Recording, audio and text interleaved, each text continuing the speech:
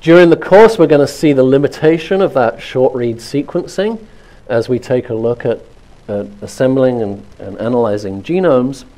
And there's two technologies that came out in recent years that are a counterpoint to those kinds of sequencing technologies. And so the first one is called the Pacific Biosciences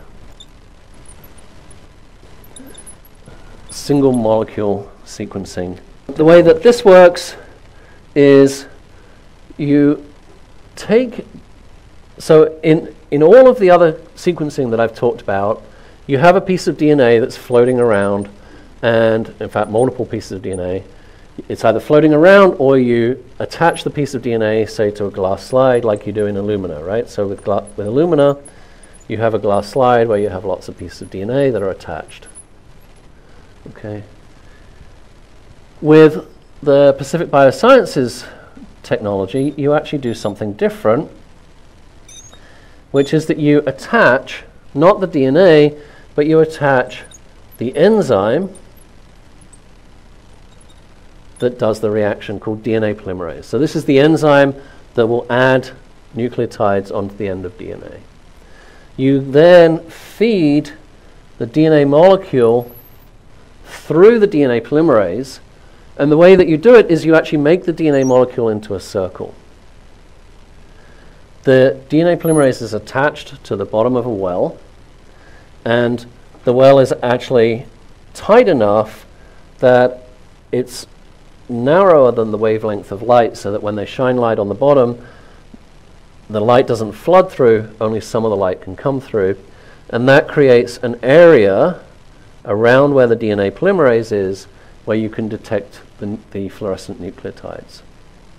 So as you're adding a fluorescent nucleotide in this area, you get an emission of light, which you can detect using a detector at the top, way up high.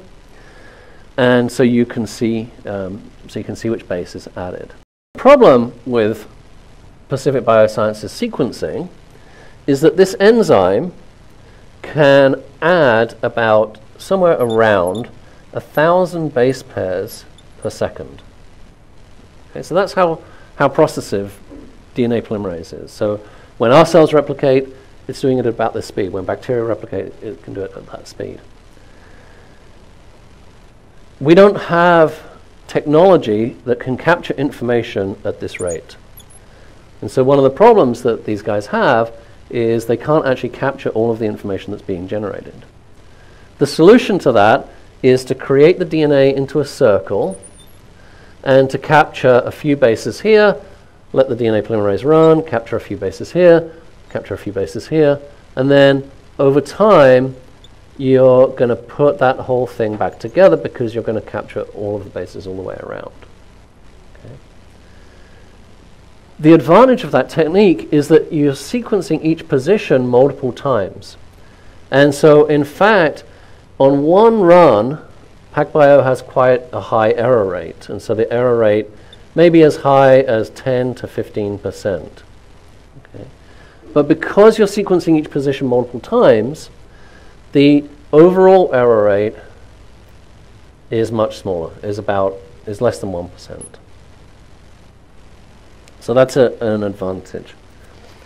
The other advantage that PacBio has is that if you have modified DNA, and DNA gets modified in a whole bunch of different ways that I'm not going to talk about, but if you look in a general biology textbook, they'll talk about DNA modification. But if your DNA is modified, then that actually causes the polymerase to pause, and they can detect that in how long it takes them to read this amount of sequence. And so with PacBio sequencing, you can actually detect different kinds of modifications on DNA as well. So that's a pretty cool technology.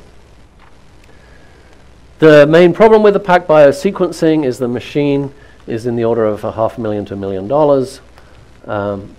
And so it's pretty expensive to get one up and running, and it's about the size of this table area. It's pretty big.